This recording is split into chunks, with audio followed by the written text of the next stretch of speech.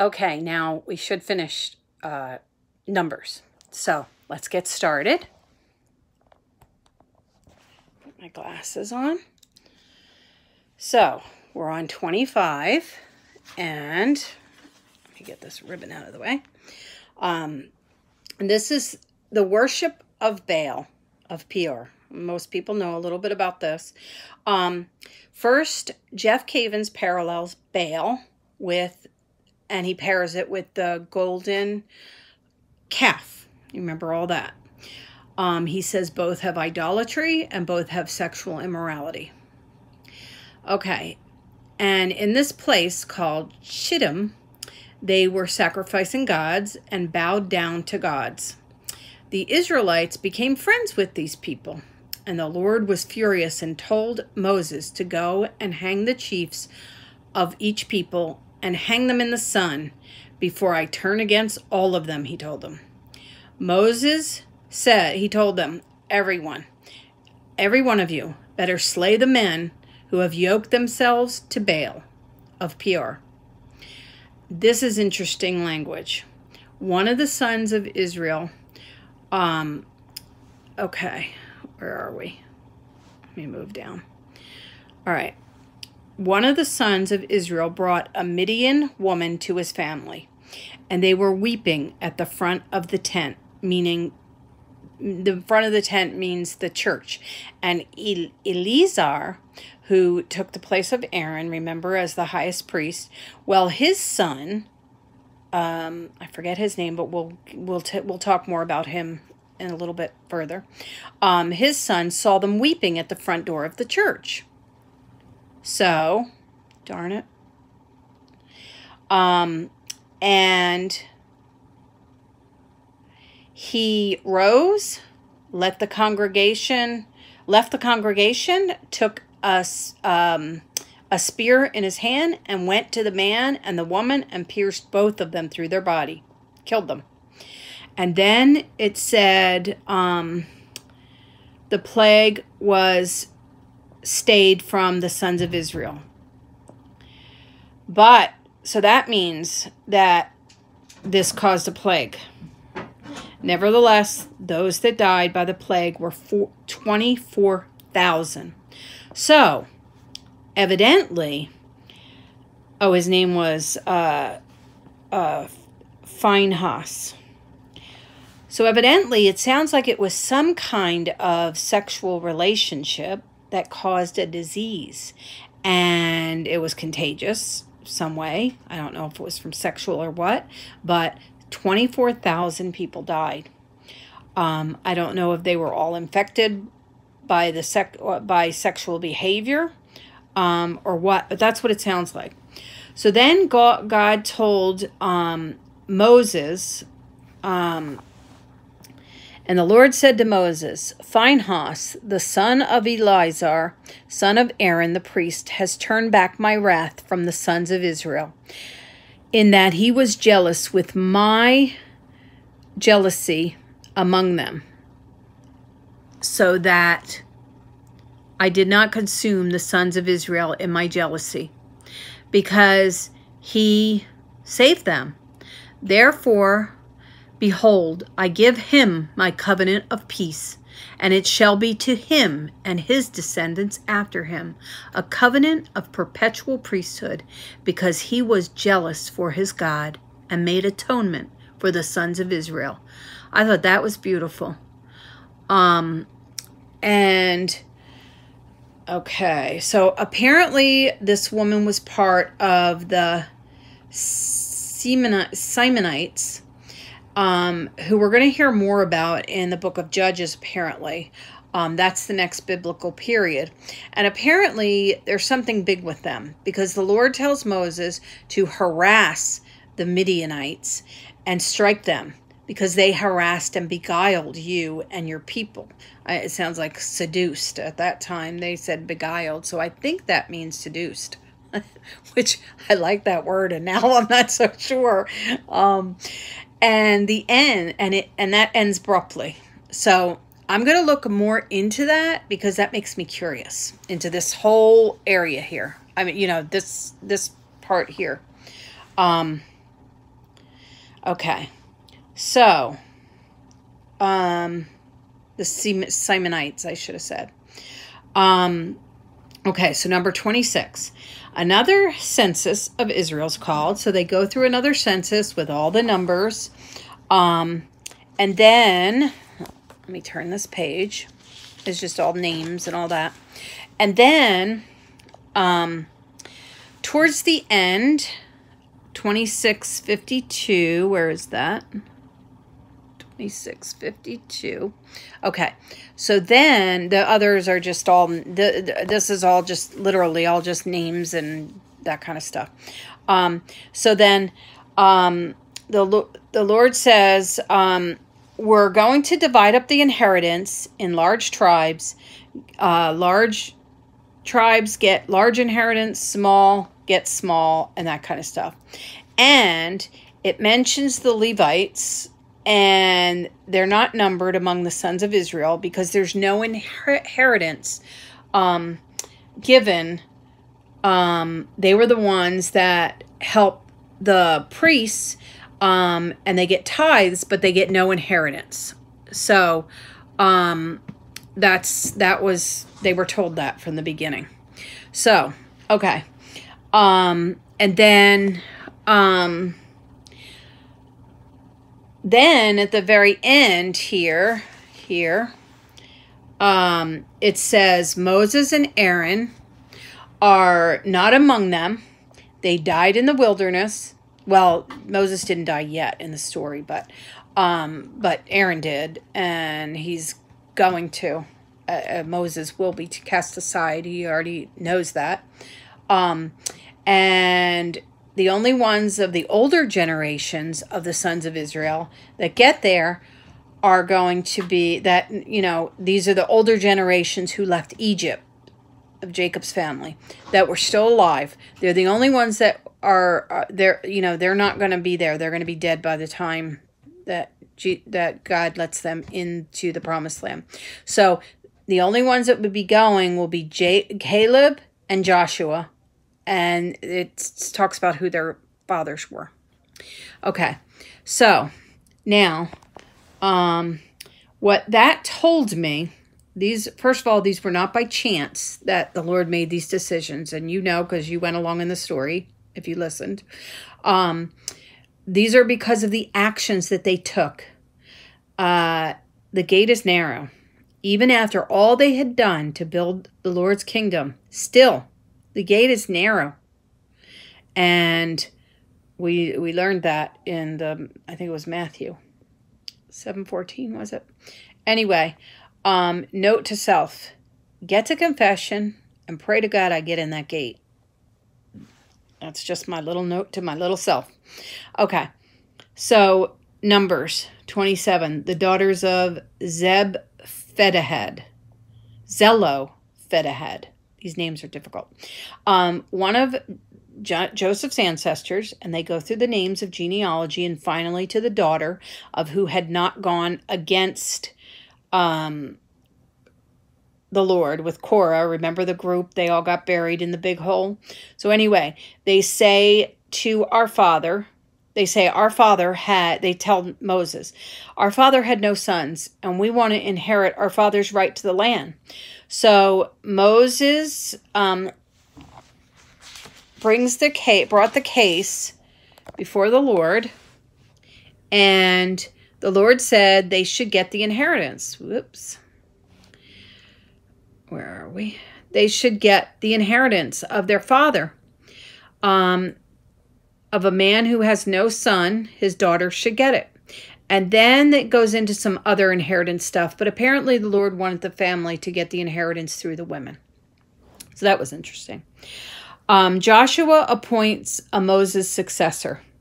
But not fully. I mean, eventually fully. But he's still going to be helping sometime here. So, let me get back to that. Okay. So, the Lord says, go up the mountain. Look at the promised land, because you rebelled in the wilderness. He rebelled in the wilderness during the strife of the congregation, you won't enter the promised land. So that's when he cut him. That's it. And Moses spoke very graciously, which was like, wow. And the Lord told him, take Joshua and lay your hand upon him. And before it has to be done in the priest Eleazar, who was Aaron's son, if you remember, and all the congregation, and you shall commission him in their sight, and you shall give him some of your authority, so that the congregation will respect him. And you continue to invest in him with some of your authority, so that all the congregation sons of Israel may obey. So apparently the Lord has more work for Moses to do. So 28, daily offerings. It just goes into very detailed, though. It's nothing little to the Lord. Very detailed the way he likes his offerings. The Sabbath offerings, he goes into specific detail for that sacred day. And I just want to note here that I've been saying Sunday in the previous videos instead of the Sabbath. Of course, we know Sunday didn't become the glorious day until Christ rose, but it was the seventh day that he said they rested. So I just wanted to clear that up. Monthly offerings. In this one, again, very specific, but this one talks about a sin offering. So I'm wondering if they were supposed to have a monthly confession. I don't know. It's not real clear, but that's what I draw from it. So offerings at Passover has some things also very specific about sin and atonement, and specific instructions about the 7 days and those kind of things. Offerings, the Feast of Weeks, again, specific instructions. The Feast of Trumpets, again, the Lord gives very specific instructions and when to use that trumpet for offerings. And then the Day of Atonement, very specific. The Feast of Booths, again, very specific. That's what all this is. Okay, it's all of it. Very, very, and the Lord wants it. It's a beautiful thing. It's a good thing. The keeping of the vows. This was basically very specific laws about loyalty and relationships. And there's some very old, archaic laws that they follow that I'm not going to go into. But if you're interested, you can take a look. Because it's like, wow, some of it's kind of like, wow. So, and then there's more of it there. And then 31. Okay, sorry, I have to readjust here. So, the war against Midian. The Lord told Moses to execute the Lord's vengeance against Midian. And the Lord told him exactly how many people to send and who to send. And to send the son, the priest of Eleazar, Phinehas, and the vessels from the sanctuary and the trumpets for the alarm in Phinehas's hand. And after the war, let me turn the page here. The booty, it means whatever they could get from the people, basically robbing them. Geez, I didn't know that the Lord went for that, but apparently he does. So I sure have seen how the Lord favors some people, and geez, I want to be among them. I always thought, oh, well, the Lord loves everyone. Yeah, he does, but he has his favorites. So return from war. And although I just want to say we're all here to learn specific lessons, so, you know, that's okay. So that better be okay because that's the way it is. Return from the war. And this is weird. They came to report to Moses, and he says, let all the women live? You need to kill all the women except the young girls who have not known man yet, who had not yet been lying with men, and keep them alive for yourselves. Wow. Yikes. Anyway, then he goes into they have to purify themselves because they have been in contact with dead people because they were killing them. So then he goes back to the purification process. And, you know, when you think about it, they didn't know about the germs back then and even disease. Well, I guess they knew a little bit about disease. But so their purification process, although it was a religious practice, it was really, it's based not just in purifying themselves for the Lord, but for the earthly realm too. So they go into that whole purification process and even how to purify the spoils that they brought back. Okay, the division of the booty. And then the Lord tells them to gather everybody and divide the spoils. That half has to go to the guys that went out to fight, and the other half to the congregation. And then the gold goes to the priest,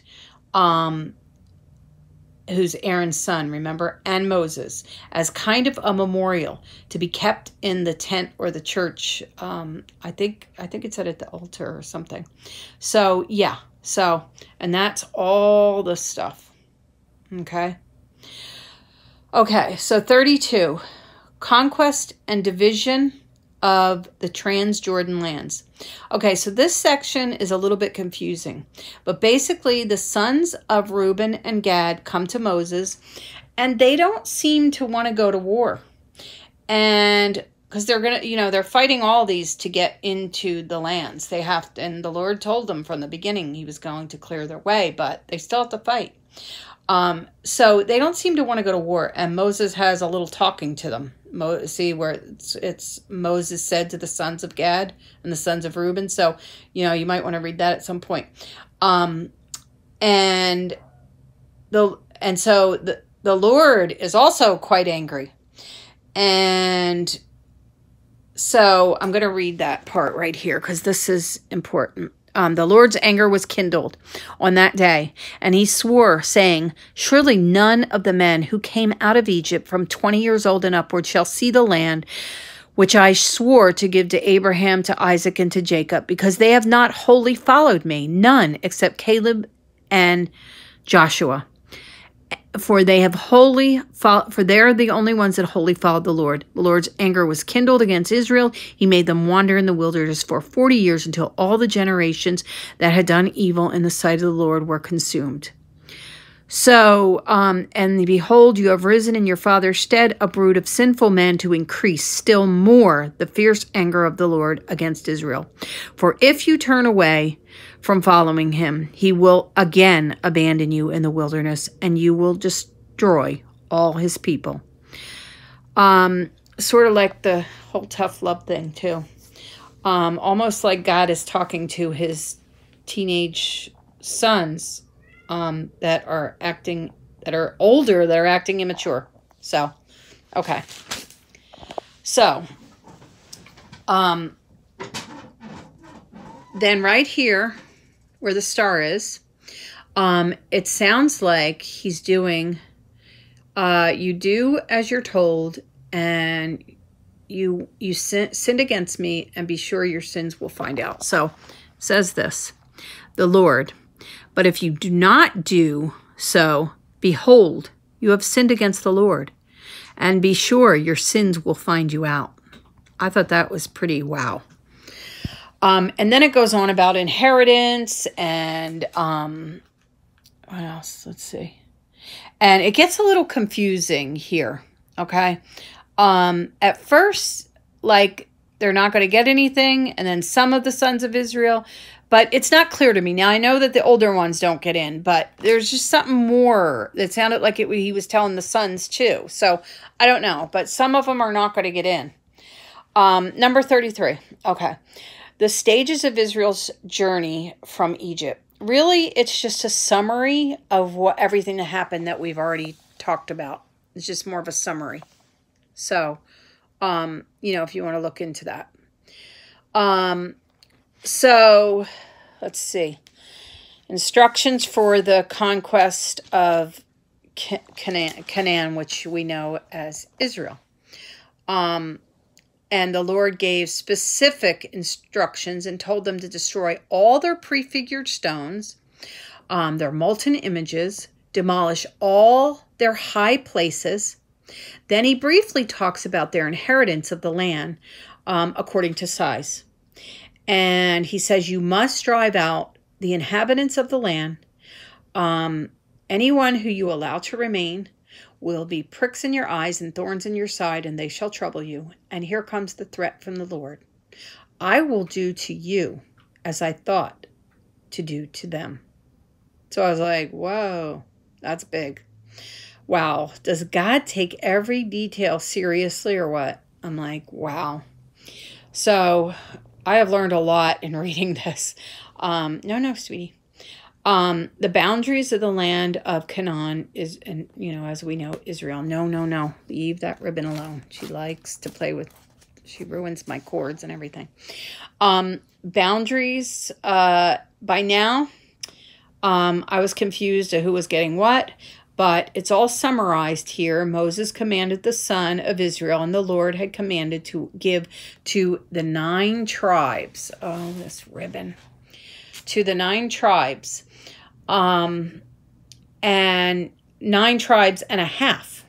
I guess the ones that were left, some details in for some groups and exactly where the land is to start and end per the Lord.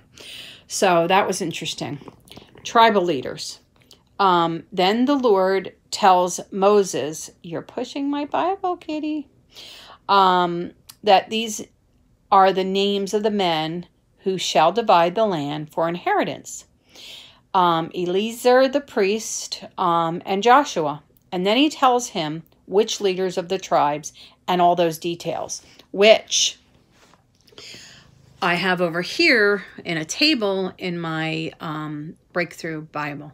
So, well, they're the leaders responsible for dividing the land. So that was interesting. Okay. So that's the only thing I'm going to show you from there. So the tribal leaders we got. And then the Lord tells Moses, these are the name of the men who shall divide. Oh, that's the one I just showed you. And then he tells them which leaders of which tribes and all those details. And he spells it out specifically. He wants it his way. 35. Okay. The cities for the Levites. All right. And then the Lord goes into the land that the Levites can dwell in.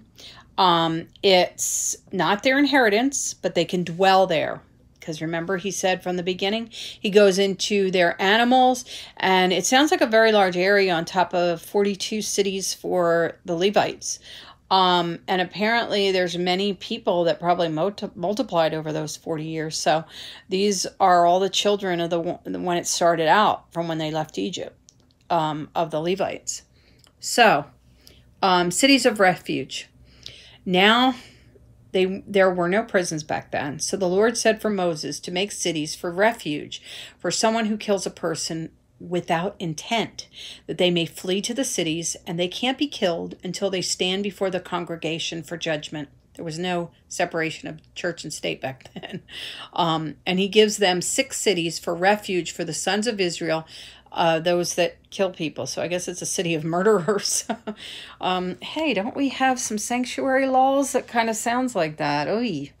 But we have prisons now. So, and the stranger, and it mentions the stranger and the sojourner among them, which I haven't mentioned in the past because I kind of left that out, but that's been here all along. Apparently there's a stranger and a sojourner that's been following along with them. I don't know who they are. It doesn't say, but it makes me curious. So it's been there, but I just haven't mentioned it. And because it's kind of been like, oh, I'm still trying to, so, but anyway.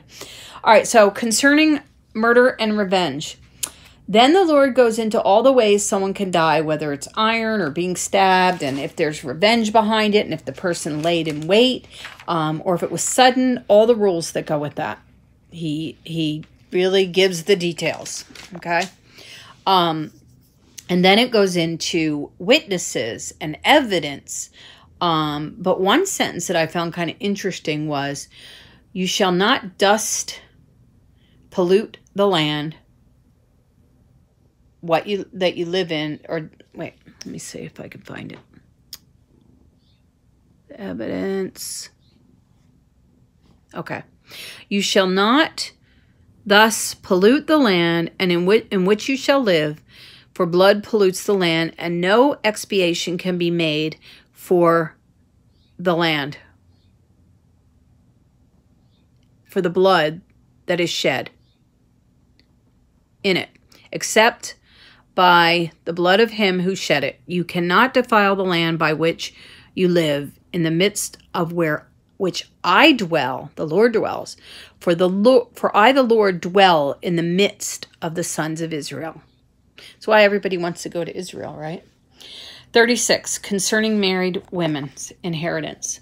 Then the Lord goes to the inheritance that was taken before Moses, a repeat a little bit of that. But it also goes into when women marry, they're to marry within the sons of Israel, each other. And it says to let them marry who they think is best. But they only shall marry within the family of the tribe of their father. So it's specific about that. Now, that explains a lot for me because, first of all, there are a lot of mixtures of in most races, you know. But with Jewish people, and I know this because I have a daughter who's half Ashkenazi Jew, 49% per ancestry. And I've learned a lot about it because I read a lot. There's a lot of intermarriage, and Ashkenazi Jew were actually traced back to, I think, a village of 600.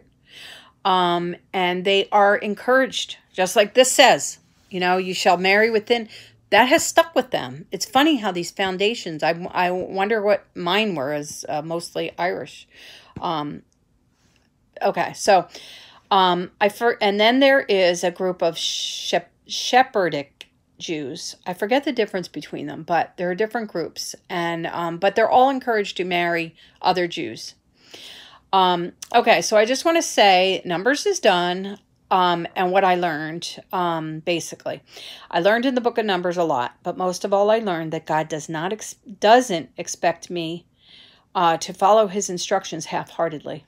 He is very detailed, and he has high standards, and all of the half-heartedness going on in our culture for God, and just making him a Sunday thing, it's not okay, and all the immorality. I can imagine he's pretty angry at us. And personally, I'm going to try to do better. And the fact is that it's very hard, but I'm going to do that. So that's it for the book of Numbers. I hope I covered everything properly. I did the best I could. I'm getting a little bit better organized, I think, in how I'm going to do this. And I just want to add two quick things. First, it's not the reading of the book of Numbers that's been hard, because I thought, oh, this is easy. It was putting all the documentation for the videos. But it does make it much clearer because I'm trying to clarify for the listener, so it's actually helping me. Because I thought, oh, I should have just done this on my own, but really this is helping me, and I hope it's helping you all. And I want it to help, hopefully, my descendants. I hope this gets saved or somehow. But I have learned from getting this far, because it's my responsibility and it's our responsibility to teach our children, and I didn't. So this is my best attempt I can, since the time has passed and I can't go back in time. But anyway, I've learned from getting this far. Was the beginning, I thought of this book was a lot easier, but the second half took a lot longer than before, because I think I'm getting my method down. So what I learned from that is I had to push myself, number one, because I'm doing this as a challenge for myself, and I'm not sure I'm going to make these 30 days, but I'm praying I get better. But number two is, this is a discipline like anything else that's important in your life that you commit to. It's a discipline to decide, okay, I'm going to do this in so many days, whatever. So I hope you make a discipline of at least reading parts of the Bible in your life, and listen and heed these warnings. I wish I had done better, more. So I want to say thank you, and I'll see you in the next period, which I believe is Judges or Kings. So we'll see you then.